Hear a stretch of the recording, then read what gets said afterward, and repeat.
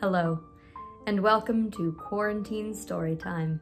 I'm Elise Bauman, and today I will be reading from Sheridan Le Fanu's notable novel, Carmilla? Is that how you pronounce it? I don't know, never heard of it.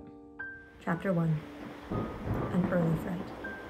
In Styria, we, though by no means magnificent people, inhabit a castle, or schloss. Small income in that part of the world goes a great way. 800 or 900 a year does wonders. Scantily enough, ours would have answered among wealthy people at home. My father is English, and I bear an English name, although I never saw England. But here, in this lonely and primitive place, where everything is so marvelously cheap, I really don't see how ever so much more money would at all materially add to our comforts, or even luxuries. My father was in the Austrian service, and retired upon a pension in his patrimony, and purchased this feudal residence in the small estate on which it stands, a bargain. Nothing can be more picturesque or solitary. It stands on a slight eminence in a forest.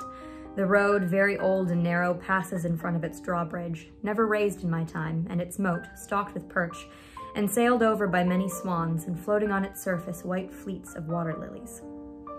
Over all this, the schloss shows its many-windowed front, its towers, and its Gothic chapel. The forest opens in an irregular and very picturesque glade before its gate, and at the right a steep Gothic bridge carries the road over a stream that winds in deep shadow through the wood. I have said that this is a very lonely place. Judge whether I say truth. Looking from the hall towards the road, the forest in which our castle stands exceeds 15 miles to the right and 12 to the left. The nearest inhabited village is about 7 of your English miles to the left. The nearest inhabited schloss of any historic associations is that of old General Spielsdorf, 20 miles away to the right. I have said the nearest inhabited village because there is only 3 miles westward, that is to say in the direction of General Spielsdorf's Schloss. Wow. General Spielsdorf's Schloss.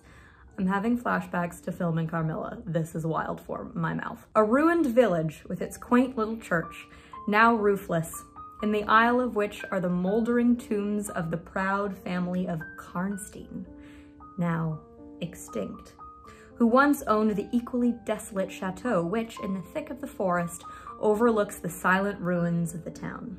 Respecting the cause of the desertion of this striking and melancholy spot, there is a legend which I shall relate to you another time. I must tell you now how very small is the party who constitute the inhabitants of our castle. I don't include servants or those dependents who occupy rooms in the buildings attached to the schloss. Listen and wonder. My father, who is the kindest man on earth, but growing old, and I, at the date of my story, only 19.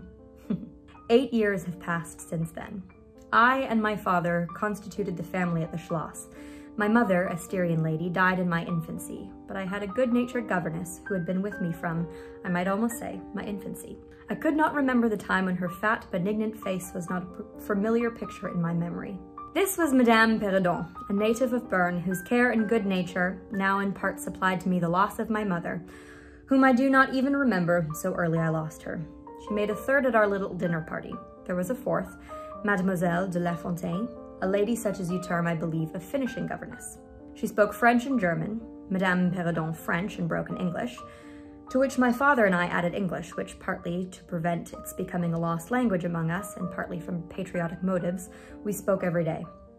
The consequence was a babble, at which strangers used to laugh, and which I shall make no attempt to reproduce in this narrative. And there were 2 or 3 young lady friends besides, pretty nearly of my own age, who were occasional visitors for longer or shorter terms, and these visits I sometimes returned.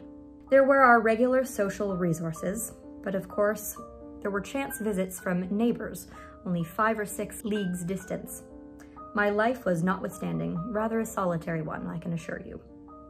My governess had just so much control over me as you might conjecture such sage persons would have in the case of a rather spoiled girl, whose only parent allowed her pretty nearly her own way in everything.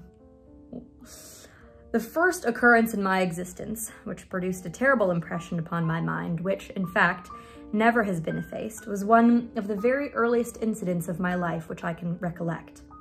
Some people will think it so trifling that it should not be recorded here. You will see, however, by and by why I mention it. The nursery, as it was called, though I had it all to myself, was a large room in the upper story of the castle with a steep oak roof.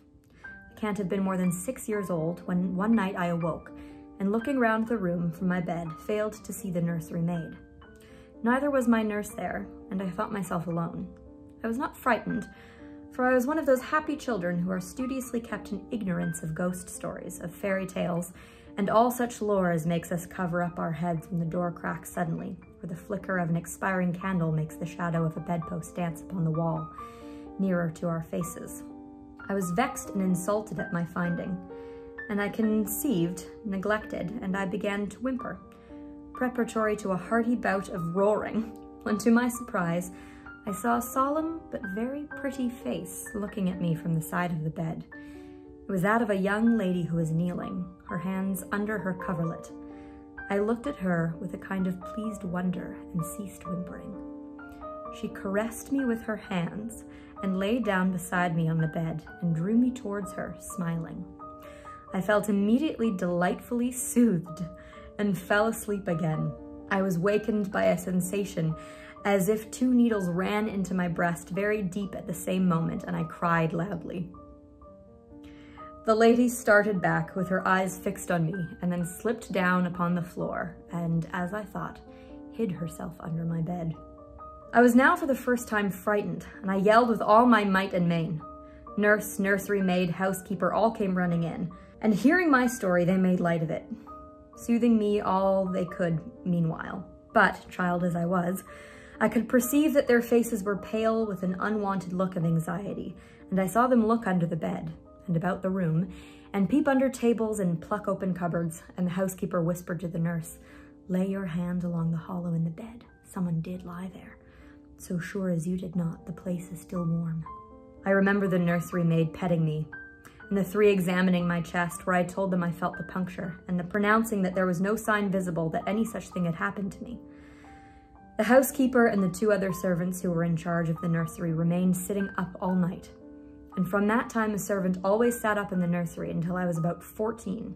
Girl, you coddled. I was very nervous for a long time after this. A doctor was called in. He was pallid and elderly. How well I remember his long, saturine face, slightly pitted with smallpox, and his chestnut wig. For a good while, every second day, he came and gave me medicine, which of course I hated. The morning after I saw this apparition, I was in a state of terror and could not bear to be left alone, daylight though it was for a moment.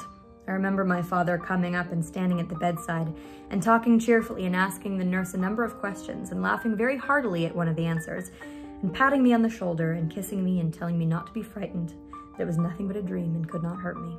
But I was not comforted, for I knew the visit of the strange woman was not a dream, and I was awfully frightened. I was a little consoled by the nursery maids assuring me that it was she who had come in and looked at me and laid down beside me in bed, and that I must have been half dreaming not to know her face.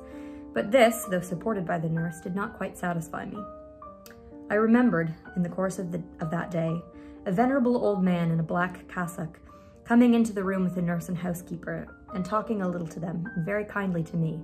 His face was very sweet and gentle, and he told me that they were going to pray, and joined my hands together, and desired me to say softly while they were praying, "Lord, hear all my good prayers for us, for Jesus' sakes."